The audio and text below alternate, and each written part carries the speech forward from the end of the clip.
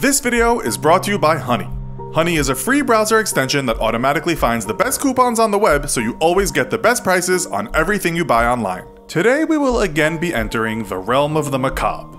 We've already featured some despicable men in our other shows on killers, but perhaps today's focus beats the other serial killers hands down in view of his sheer murderousness. What's perhaps more surprising is that today's serial killer was an educated fella, and in appearance could have been the quiet boy next door or the guy who sat opposite you in the office. This is one of the reasons he was able to gain the trust of the people that he brutally killed. He plagued the streets of the USA in the 1970s, and it's thought he committed even more crimes than he admitted to. So, without further ado, welcome to this episode of the Infographics Show, America's most evil serial killer, Ted Bundy. Ted Bundy was born on November 24th, 1946. His life ended in Florida's electric chair on January 24th, 1989.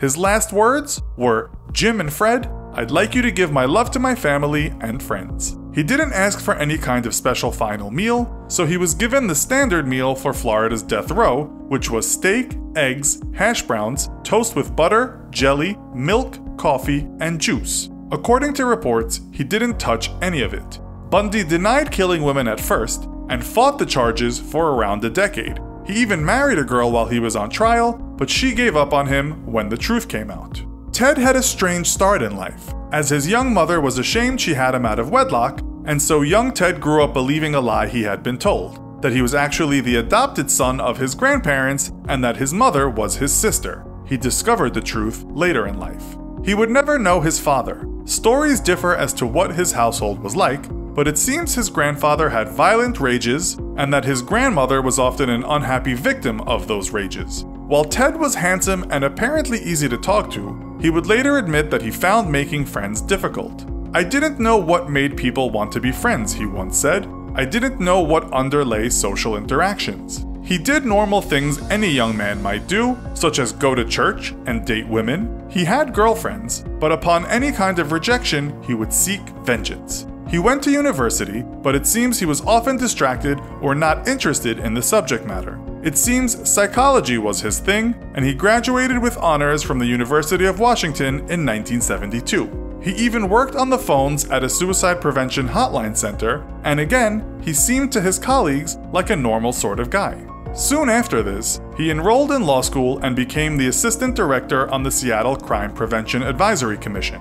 One of the most unsettling things he did while working in this position was write a pamphlet offering women advice on how to prevent being raped. Bundy, of course, would become a serial rapist. In fact, he probably already had raped by then. So why do people use the superlative most evil? Well, firstly, it's thought that Bundy killed many more people than he admitted to killing. He admitted to murdering at least 30 women, but some people believe he may have killed as many as 100 women. Bundy told different people different stories, but police investigating him believe that the killing may have started when he was just a teenager. This is just speculation though. It's widely believed that he kidnapped and killed an 8-year-old when he was just 14, but there is no significant proof, and Bundy always denied that. We can say the real proof of his villainy started in 1974, when Bundy was just 27 years old. We can't go into details about every murder, because there are too many, and we feel that some of the crimes are just too gruesome to describe to you. We will say that he chose young women, usually students. He would often attack them with an object while they were sleeping, bludgeoning them to death or close to death. After this, he would sexually assault them. On other occasions, it's thought he would gain women's trust just because he knew how to talk, and sometimes he would wear his arm in a sling to give the women the feeling he was injured and so perhaps not very dangerous. Bundy would often decapitate his victims and sometimes keep the heads as a kind of trophy. Many of his victims' bodies were never found.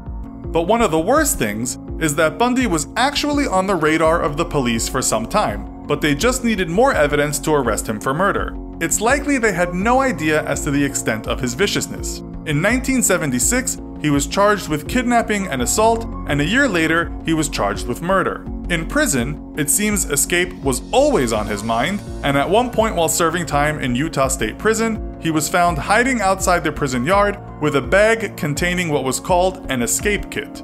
Bundy was in some ways very smart, and he outfoxed authorities on many occasions. In 1977, he was sent to Pitkin County Courthouse, whereupon he asked to go to the library.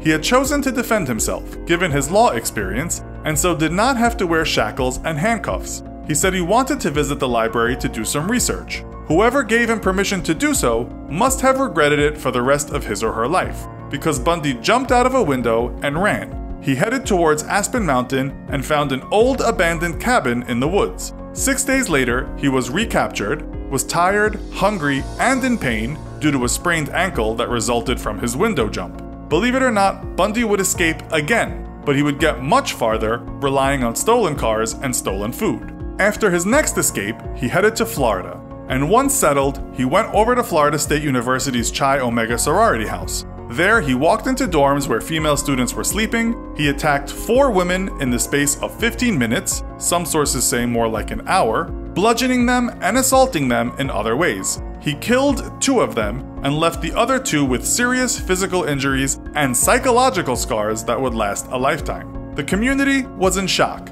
and notices were left around campus warning students to keep their windows and doors locked. Years later, one of the surviving girls told the Washington Post, "I looked hard at him, but to this day I remember nothing."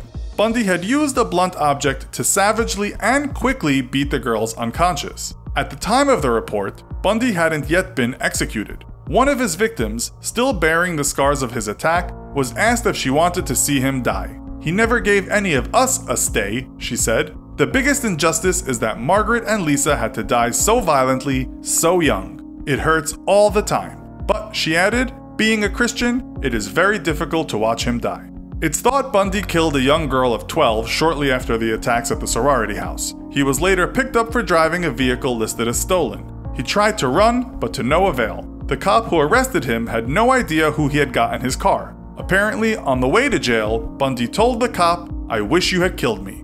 Films and documentaries have been made about this maniac, and you can even watch interviews of him on YouTube. Most people think he was a classic sociopath. He seemed to fly into rages, had a very high view of himself, could be very charming and articulate, and seemed to have a distinct lack of empathy. In one interview, Bundy blames not himself, but pornography for leading him down a very rotten path. He said it was possession that made him want to kill, the possession of taking a life, and later of keeping the body.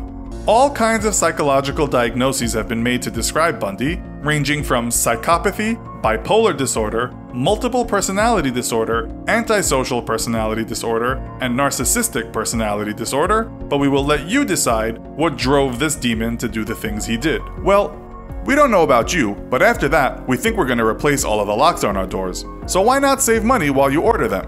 Get the security of knowing you are getting the best deal with Honey. The Honey browser extension works silently in the background, scanning and testing every coupon code on the internet.